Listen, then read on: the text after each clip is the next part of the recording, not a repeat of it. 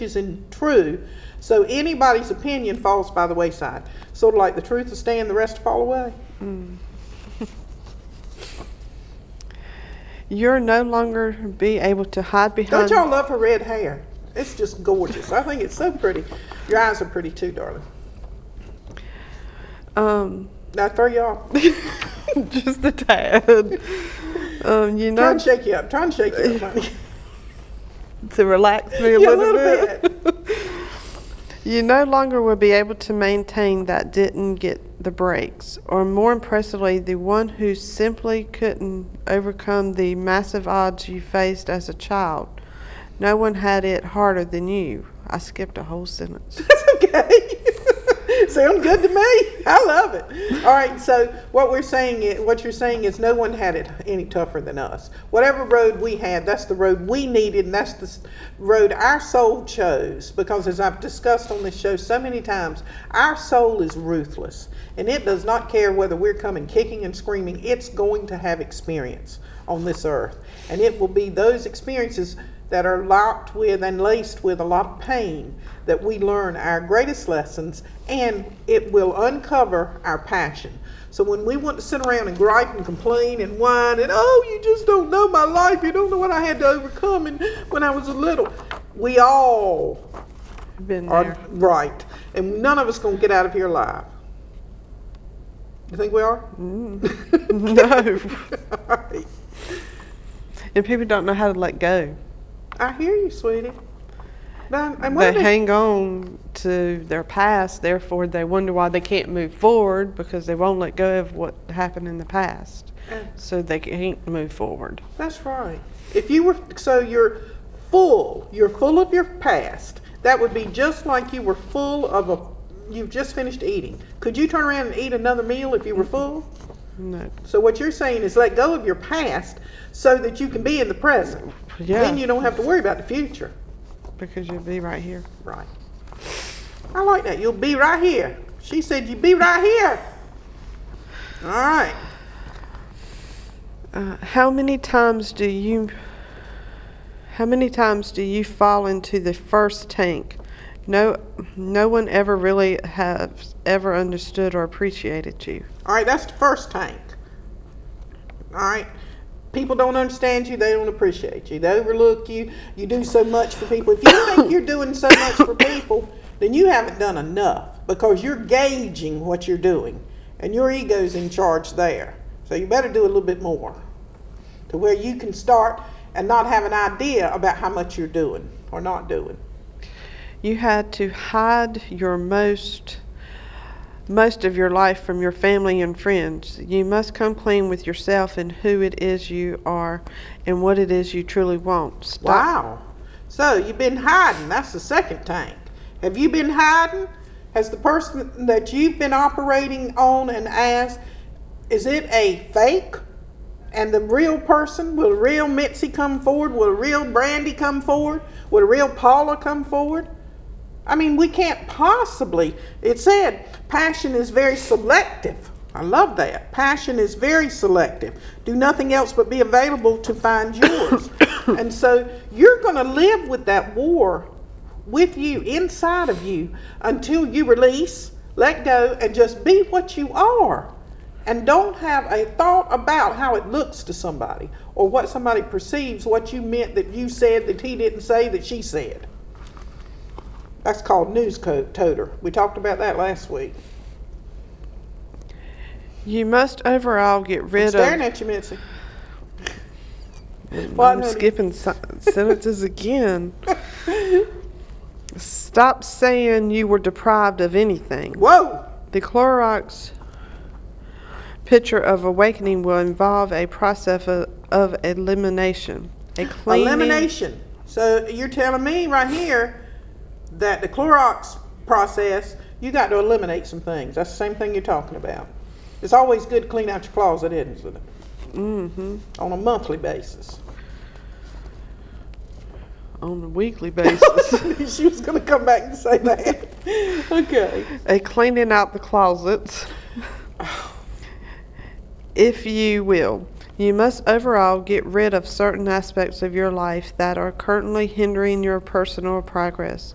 You will begin with your nasty attitude. It reeks. Nasty attitude. Nasty attitude. Brandy, would you know anything about that? Huh? No, Brandy said no, she don't know nothing about that. Sandy, you know anything about a nasty attitude? Oh, Sandy's back there shaking her head up and down. I think that says yes. Mitzi, you know anything about it? Mm-hmm. I do too. You ask my young'uns. Or what do they say in the mountains? Ewans. Ask Yuns. Ask Yuns. Next, send everyone that has attended your pity party home. It's time you spent some well-deserved time in worthwhile community service. I hear you. Stop. People most of the time think that community service has something to do with if you've gone to jail or prison, you come out and you're going to pay off some kind of debt to society. But it's saying, get out there in your community. Get out there and start volunteering. If you've got so much time on your hands to be a whining and a wallowing and a whimping and a wamping and everything else, you've got too much. You need to get out and find out where you can be of service. Community service. Find that. You might just find what your passion is. See, you're going to stumble over it. It's not going to come up and tap you on the shoulder. It's going to come to you while you're doing something else. Because you've been hiding from yourself. You wouldn't recognize it, like you said in the beginning of that. You wouldn't know who you were if she came and introduced herself to you. No. Is that it? Okay, go ahead. Just a little bit more. Get in the closet and don't come out until you can stop lying to yourself and others. Start the process of physically unloading the excess in your home, car, and life. Realize just how gluttonous your appetite is, then paint it. How about it? Then paint it. How about that, Mitzi? I think I brought something, didn't I? Didn't I bring something today to... Yeah, right here. Let's pull this drawing pad. Now, you know you didn't think you were going to be drawing today. I know, did you? Here. You got some markers up there? All right, it said paint it. So, what did it say? What did it say to paint? Some kind of gluttonous appetite. Yes. That's what it said. All right, let's paint gluttonous appetite. Let's do that. Gluttonous appetite. How in the world do you paint a gluttonous appetite? Just paint anything, draw anything, any way you want to, honey. Whatever comes out of you is going to be right. Can't be wrong. Remember what you said? You're all the time thinking something's right or wrong in the beginning. Nothing ain't right, nothing ain't wrong. That's all it is. Gluttonous appetite. We are gluttonous human beings. And the moment we realize that and come to terms with that and accept that and operate on that, because you know what? Passion is gluttonous. Passion is unstoppable. That's how the greatest minds and the greatest philosophers, greatest inventors followed those instincts and things happen. So paint it, it said. Paint it. Let that energy come out.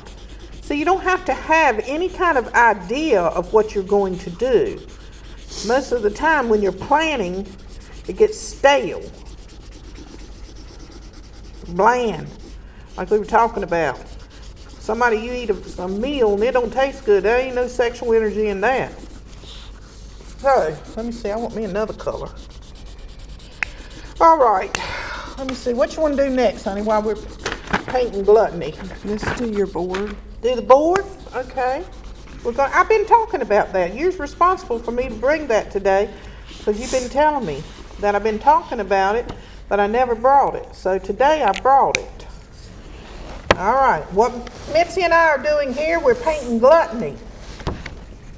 That's what we're doing while we're talking here on Mode of Cosmic Therapy this afternoon. We are painting gluttony. We don't have an idea. We don't have a plan. We don't have a inkling of destination. We're just following wherever our hands are leading us. And if we would realize that and accept that in the run of a day, we'd be less ill by the nighttime. All right, so I got to have those cards, sweetie, if I'm going to use the board. So I can pull one. All right, let's get them out of this bucket.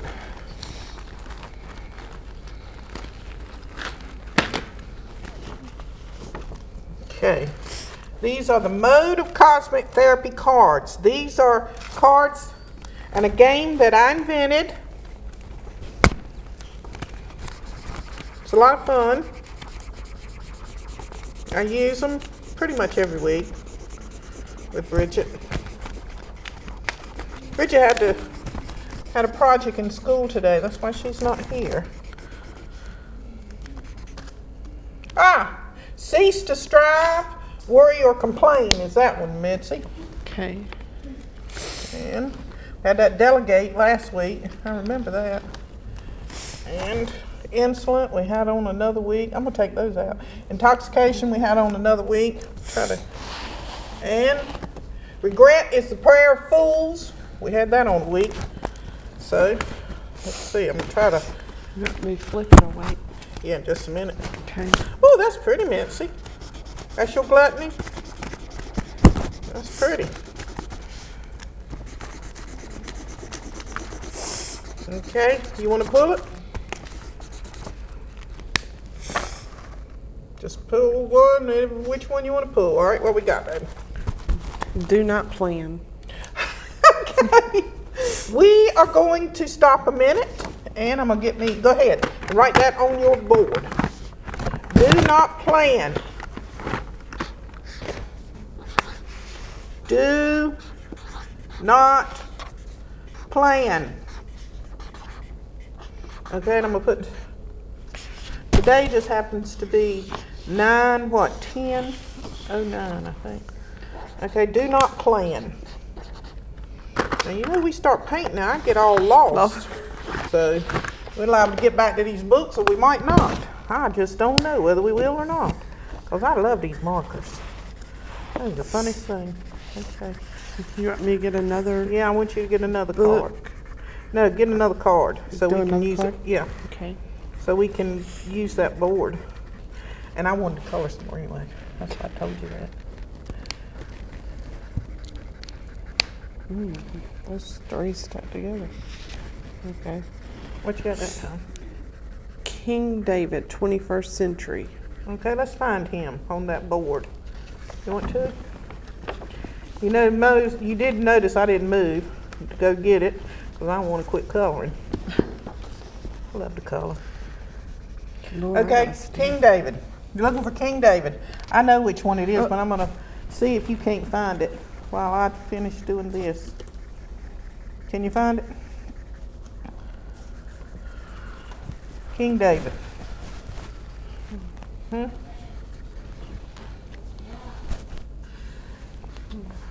No? No. Okay, wait a minute. I'm going to get back to you, Mitzi. You just wait and see. All right. Woo! That's right, pretty, ain't it? Okay, Paula. You got to go on quick coloring a minute and try to find that picture she's... Well, I like this one like this.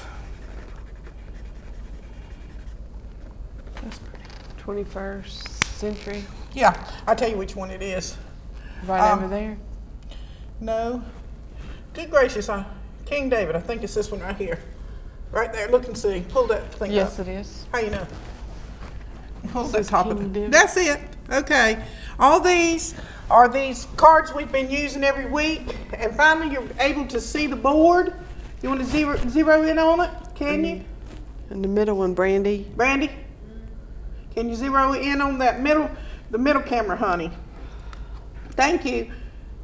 Brandy's having to do triple job today. But anyway, we're talking about King David, the 21st century, and this whole board has got various different paintings from artists. And so Brandy's going to zoom in so you can see King David. Just point to it. All right, come down. Yeah, that's exactly. That's King David. That's pretty raw. That's pretty natural, isn't it? Mm-hmm. Okay. Well, that's the bare facts. That's getting authentic, honey. Let's see. Is it a nightmare or is it real life? Okay. Oh, Brandy, here's my gluttony so far. Okay, that's my gluttony so far. What does that look like, Brandy? What do you think, Mitzi? Do not plan. Seaweed. Okay. So she's in the bottom of the ocean. All right, Mitzi, hold yours up there. Here's Mitzi's. Brandy.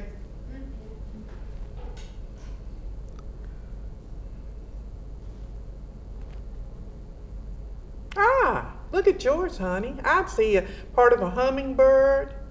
Don't you? Mm-hmm. That's Joy. Joke's on you. Okay. Anyway, let's read about this a little bit. You just keep coloring if you want to, sweetie. Is it a nightmare or is it real life? You tell me. Is it a nightmare or is it real life, Mitzi? What you think? Today, I mean, every day. Every day? Any day? Right now?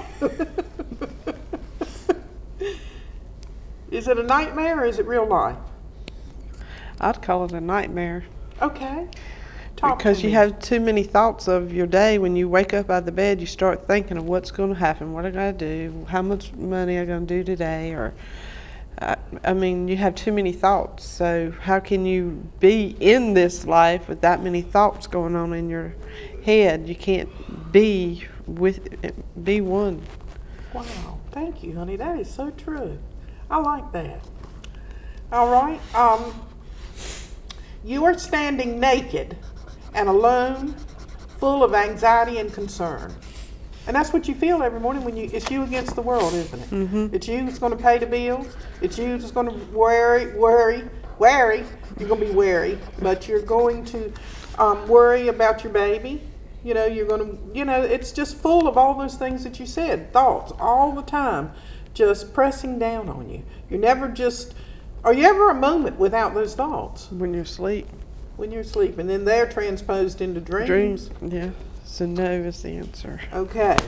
Life has not produced for you what you anticipated. No, because we all want to be rich and famous, and everybody, I mean, just... We want something other than what we have. Right. Well, this isn't enough, huh? We got the wrong billing when we come back. We didn't get the man we loved. We didn't get the house we wanted. We didn't get the fame and the fortune and like you're talking about. All right, let's see. You are